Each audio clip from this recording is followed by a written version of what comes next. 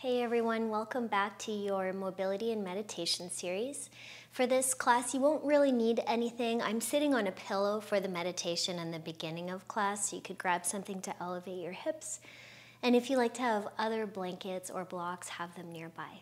Today's class will play out a little bit more like a restorative, so be prepared to stay low to the ground and work with hips, back of the legs. We'll get into a squat, and we'll also work with some of my favorite upper body openers that will move into our wrists and fingers. So you can begin in a seat, and let's arrive for a few moments. So feel free to roll your shoulders. Maybe it feels nourishing to close your eyes, and you're invited to connect to your breathing. You're invited to find the bottom of your exhalation and be aware of that turning point that turns from exhale into inhale. Couple of breaths.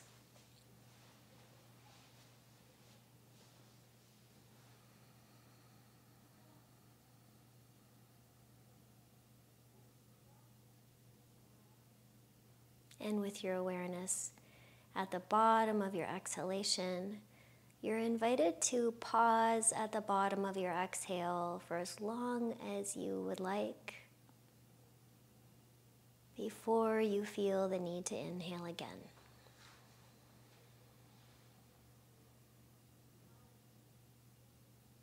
Perhaps softening the space between your eyebrows, at the back of your jaws, and in the pit of your belly or stomach.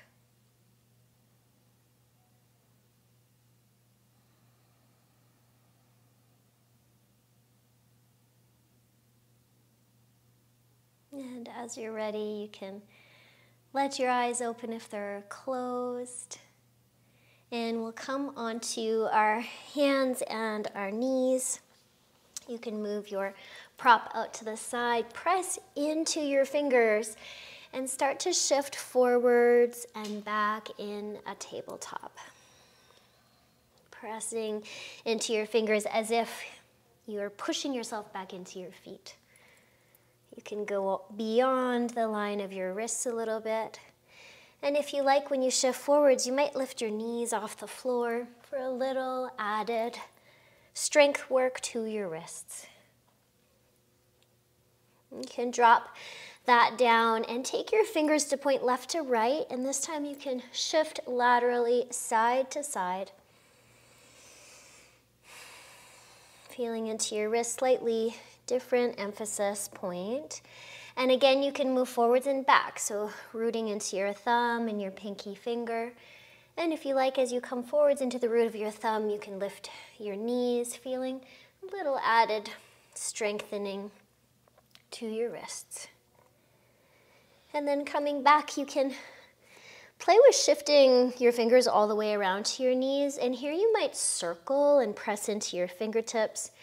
If this feels like a lot, feel free to walk your knees in so there's a bit more weight in your legs, a little less on your hands. And you can go forwards and back, and in the back, you might even bend your elbows and peel the heel of your hand off of the floor, any amount. Another option here that I like is keeping a micro bend in the elbows so you have some tone to the front side of your arms, and then coming a little off of your knees, adding a little strengthening into this different orientation. You can let that go, shake out through your hands, tuck your toes, and you can sit on the tops of your feet or your toes tucked. I'm going to choose toes tucked to come on up. Sometimes I tuck my pinky under. And then interlock your hands and start to figure eight through your wrists. One way, and then you can try going the opposite direction. A little brain work there. And then take your hands together, curl your fingernails towards each other until your knuckles hit like that. And then until your knuckles, your fists touch each other. And then press that forwards attempting to straighten your arms as you continue to press your top knuckles in towards each other. You might feel a stretch there to the top of your wrist. Nice, we'll shake that out. Come on forwards, you can pitter-patter your feet on the ground. And then let's take our left hand palm face up and slowly begin to straighten our arms, flicking our fingernails into the earth. And then you can curl your fingers in towards the center point of your palm and flick out and curl in and flick out. I'm going to turn this way so you can see that well. And now you can bend your elbow to tap the floor. And as you come up, shift towards your knuckles and then turn your fist to come onto the inner side of your wrist and roll all the way back through the top side of your wrist. Elbow to the floor, and make a fist and shift towards the inside of your wrist and then towards the outside of your wrist, elbow down. Can come up, shake that out, switch sides. So slowly starting to straighten your right arm with your fingernails flicking down. You can do a few curl and opens. No need to straighten your arm too much. You can always link your breath with the movement. And then elbow down, come on up, fist, roll to the inner part of your wrist. Roll to the outer part of your wrist, open it up. You can do that a couple times. Exploring all these different areas. We use our hands so much now in this digital world. You can care for your fingers in this way. And coming up, and you can shake out your hands. And then taking your hands into fists, taking your fists onto the floor like that, and you can take your thumb on the inside of your index finger there, and then try to roll towards kind of the root of your thumb. Roll forwards a bit. If it's a lot, walk your knees in so there's a little less weight in your hands and a little more in your legs. And then you can come down and tap your elbows, child's form, as much as you like. Roll towards your thumb and tap. One more like that.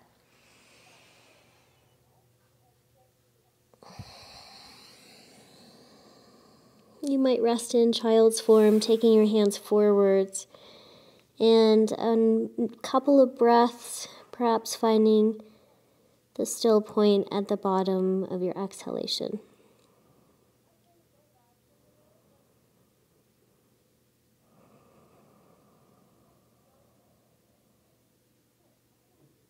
You can roll on up there, and from your hands and your knees, you can walk your hands forwards.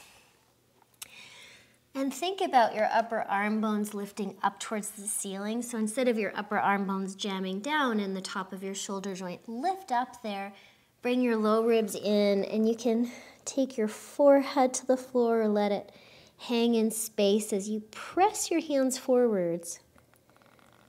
Think about with both hands as if you're throwing a ball and following through with that throw all the way through your fingers, so there's some activity there in your arms. For some of you, you might have the want to come up a bit and take your chest or chin to the ground. Continue to reach out through your arms and melt the back of your heart towards the earth as you tuck your tailbone and draw your front ribs towards your belly button. You might even squeeze your biceps in towards the center for one more breath.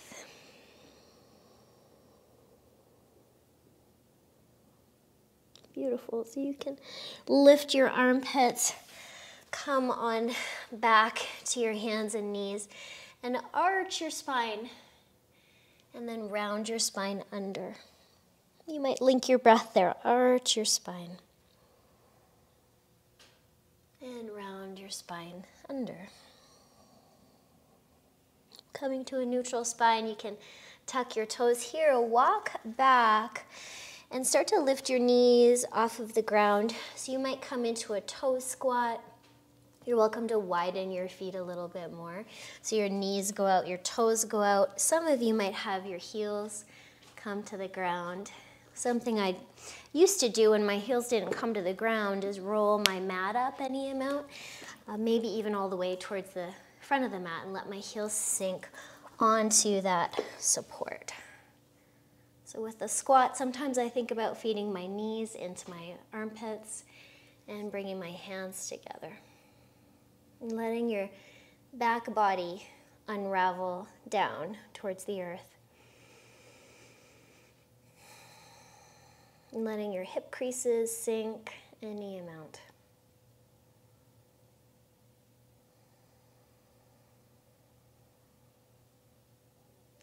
And from here you can walk it forwards and start to come up into a forward fold.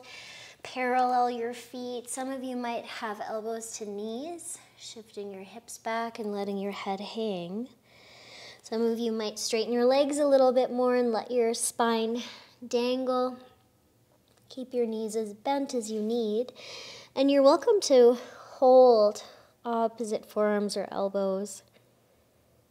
And perhaps your forearms clear the top of your head as you let your upper arm bones sink to the earth. You might find a few of those longer breaths with a slight pause on your exhale phase of your breath here.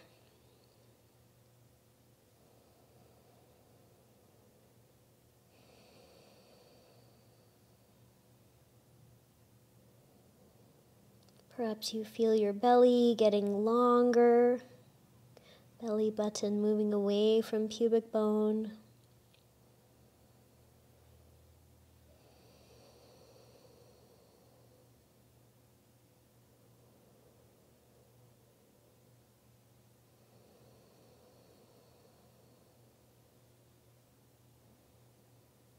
And then we'll walk our hands a little forwards.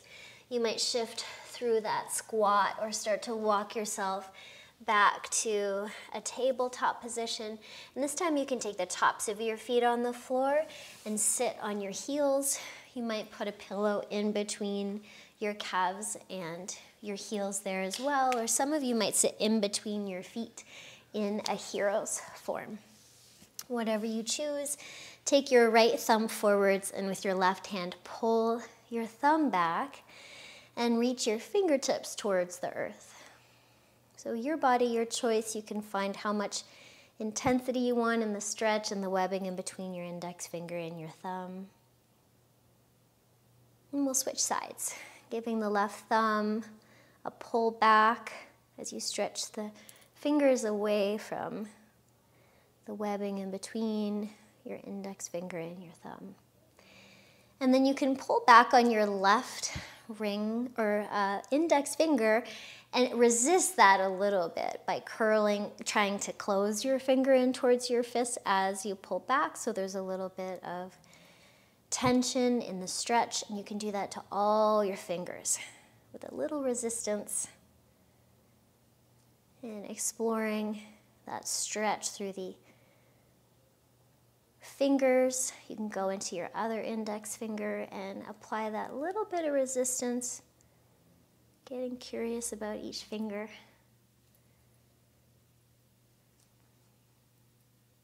All the way to your pinky finger. And you can shake that out. I'm going to show you this way. Taking your right hand down and your left hand up so the palms face away from each other. Hook your left pinky underneath, or all your fingers underneath your bottom hand. Stretch out through your thumbs, and then with your bottom hand, pull back. So you get a stretch in the carpal tunnel and through your forearm. Now this one's a little tricky. Can you keep that clasp a little loose and turn your palms to face each other? If that was tricky, just take your left arm on top of your right and interlock your hands, okay? Then you can turn your palms up towards your heart, pull your elbows apart, and take your chin down towards your fists. And then take your right ear over your right shoulder. Your left ear over your left shoulder. And then come into the center. If you can keep this clasp really tenderly, squeeze your elbows together and try to feed your hands forward so there's a bit of a torque on your top wrist. Sometimes I like to bounce into that a little bit. Some of you will have the mobility to straighten your arms. No need to force it. You can bump into that intense sensation. Get curious about it.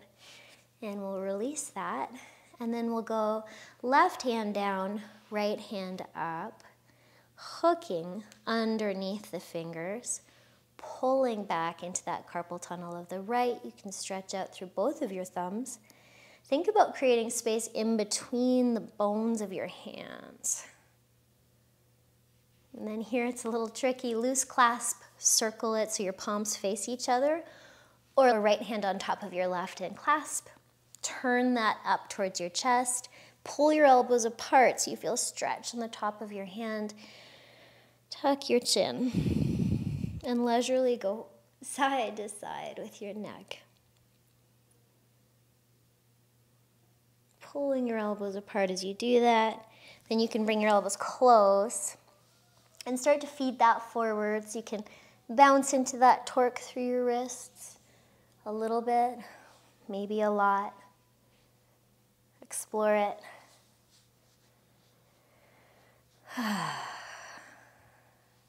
And release that out. You can shake that out. Think spaghetti through your fingers. And then if you make fists, you can round through your wrists, circularize through your wrists.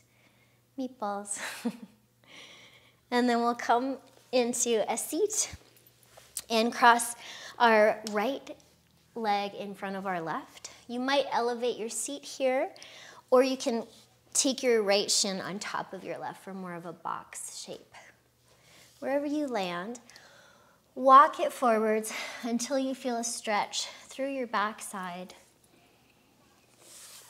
You can shift your position any amount.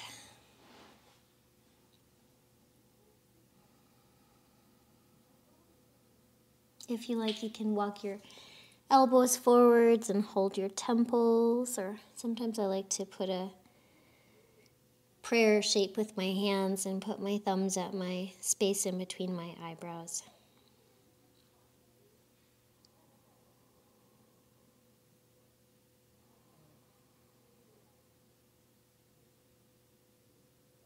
Finding that just right amount of stretch and a couple of breaths. You might come back to that pausing or suspension at the bottom of your exhale.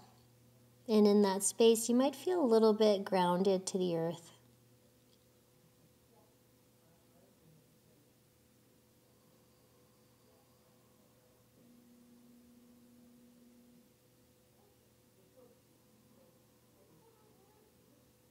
Some of you are welcome too to come up in this shape and maybe take your hands behind you, interlock your hands. Open up your chest and come forwards any amount with a bit of a stretch through the collarbones and a movement sideways to your armpits.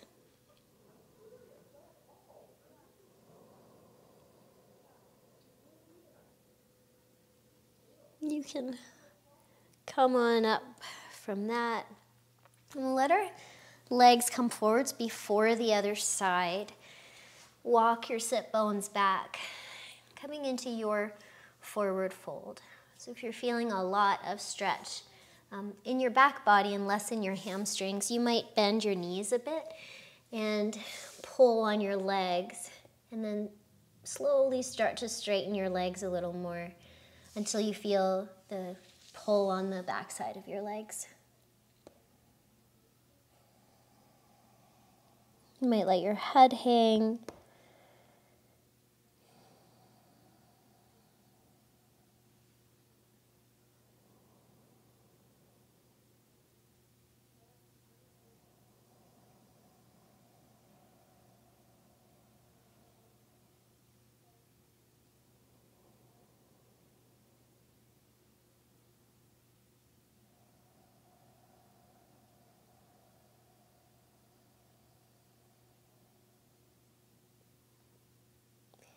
Maybe your breath is a little softer, a little smoother, a little longer.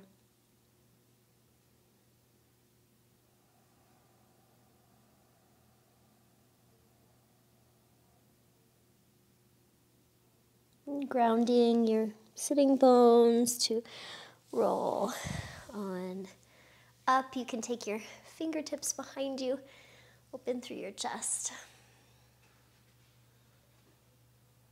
And switching sides. So it's the left leg in front or on top. You can put something underneath your seat. Wiggle your seat back. Then start to shift forwards any amount.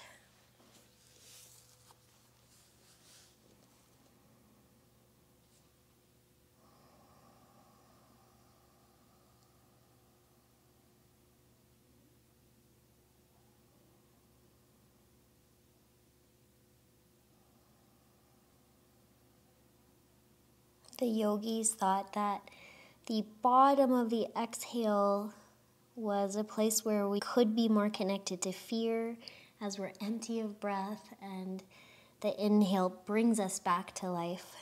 And the yogis thought that if we lingered at the bottom of the exhale a little with a calm nervous system, we could kind of work with fear. So whatever resonates in that with you, you might explore it.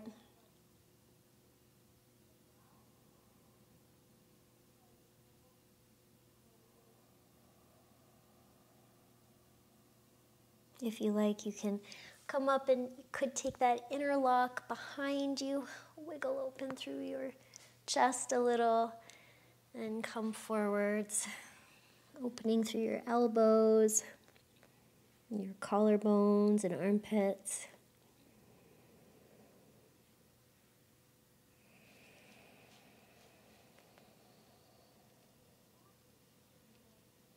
And you can come on up from that, and this time we'll take our legs forwards, but we'll widen them. I'm going to turn this way on the mat so you can sit up on something and widen your legs any amount. Sometimes I like to put my legs up the wall and widen my legs that way as well, which can, if you're feeling pretty stiff in this, then it can be supportive for taking your back, a stiff back, out of it. Or you can start to shift forwards, finding that just right amount of stretch.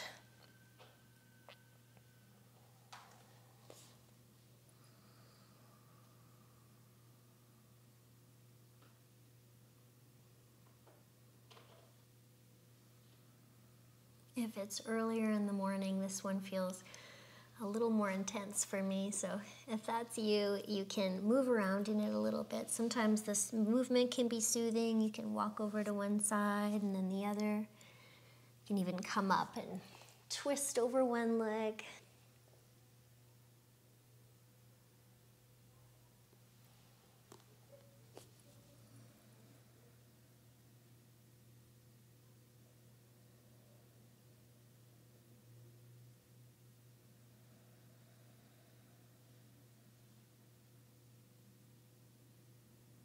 Some of you might bring your hands forwards like a downward dog, like you're throwing a ball and following through your fingertips as you let your belly come towards the earth.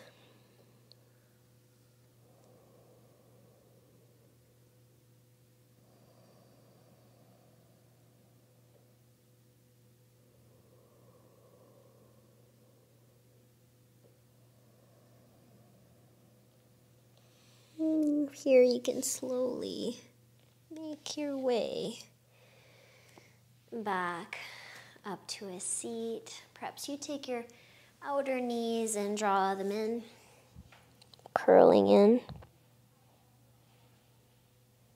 And you're invited to come back onto your hands and your knees. And from that space, a little more wrist strengthening where we pop up onto the knuckles underneath our fingers and shift a little forwards, and then slowly lower the heel of the hand back down. You can Do that a couple of times. Pop up, shift forwards with your armpits, and lower down.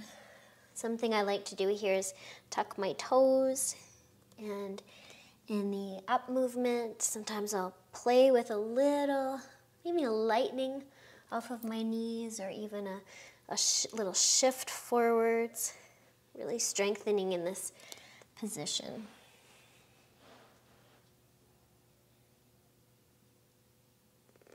You can come down from that. You might shake out through your hands and then shift through to your low back. So we'll roll onto our low back, and I'm going to show you this. We'll roll over onto my left side.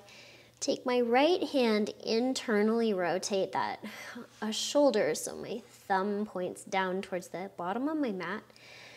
Take that up my back, maybe a little wiggle to see where it lands, and then roll back onto my back. So I'm pinning my hand, palm face down, underneath me.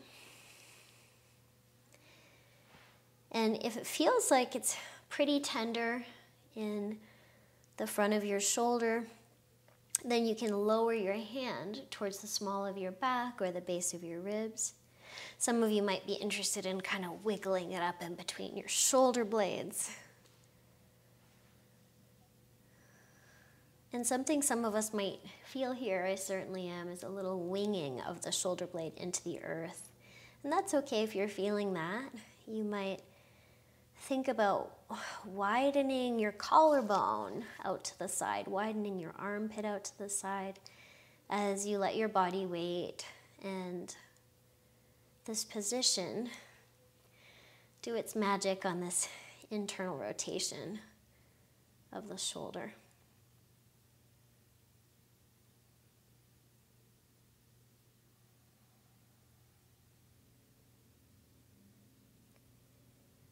Feel free to close your eyes and bring your attention to the bottom of the exhale, if that's a space that you're sort of flirting with in this practice.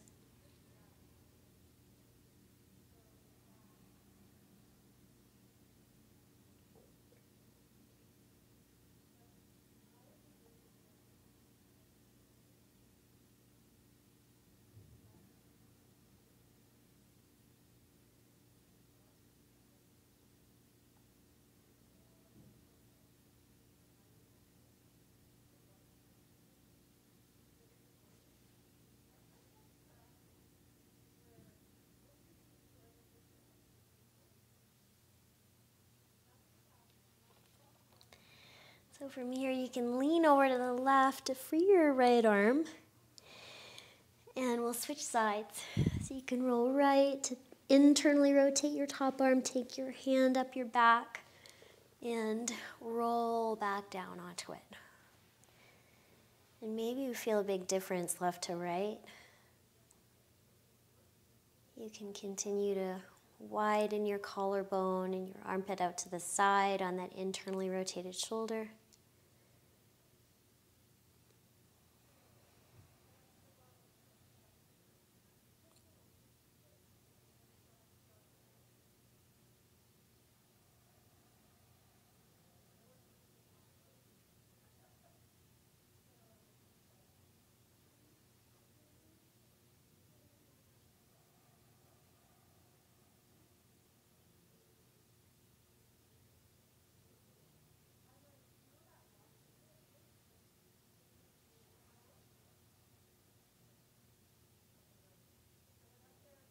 Finding your breath,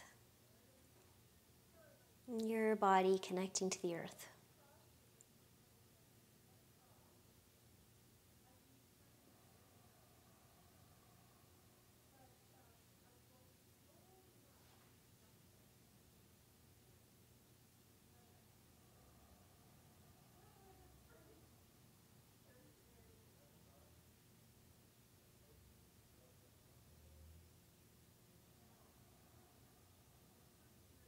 And then you can roll back over to your right and free your left arm.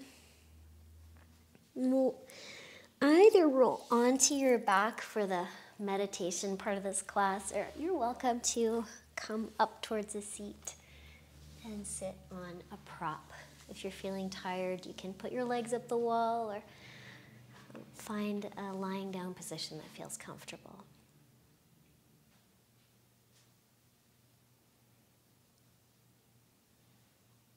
You might close your eyes for this part, or you can keep them open and let your eyes look down towards the floor. Perhaps letting your eyes be a little more still.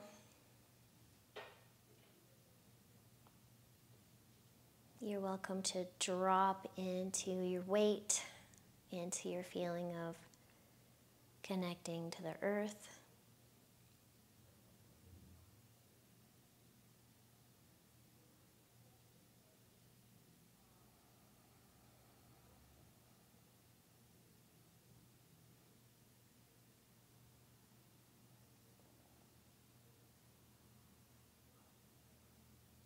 Something that feels supportive for me is to drop into my bones, the feeling of the heaviness of my bones, and bring my awareness into the marrow of my bones, really letting my bones find gravity.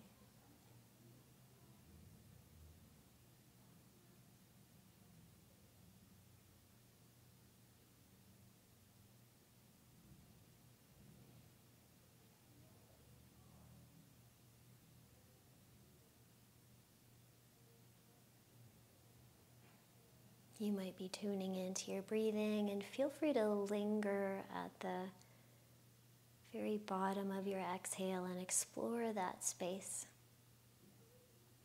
And if it brings you any sense of anxiety, you don't have to sit there or linger there, but if it's a place of curiosity, feel free to pause and suspend.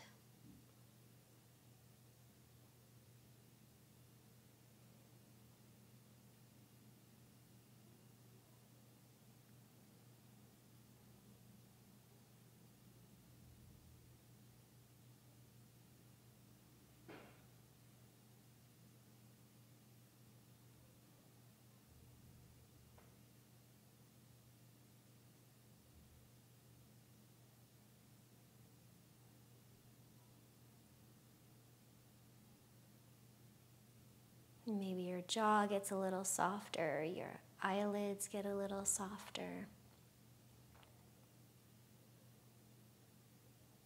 Your shoulders get a little softer.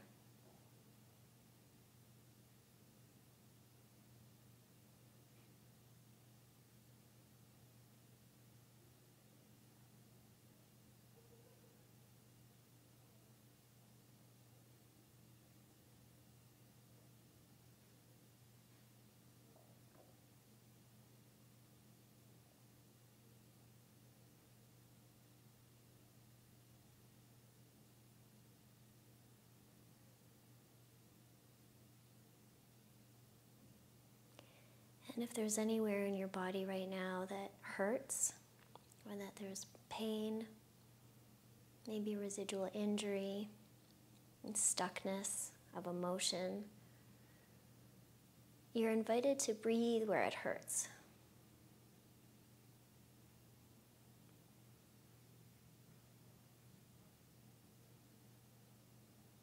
And letting your breath be a balm,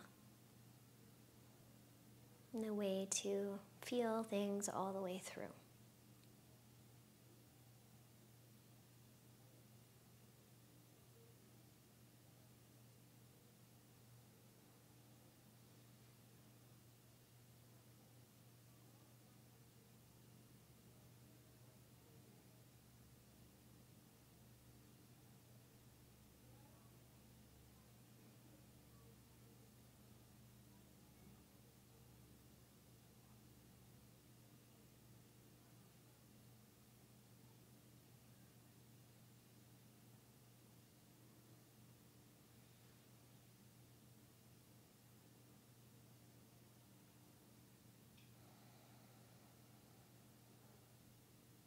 And to close this session, you might thank your body for doing its thing for another day.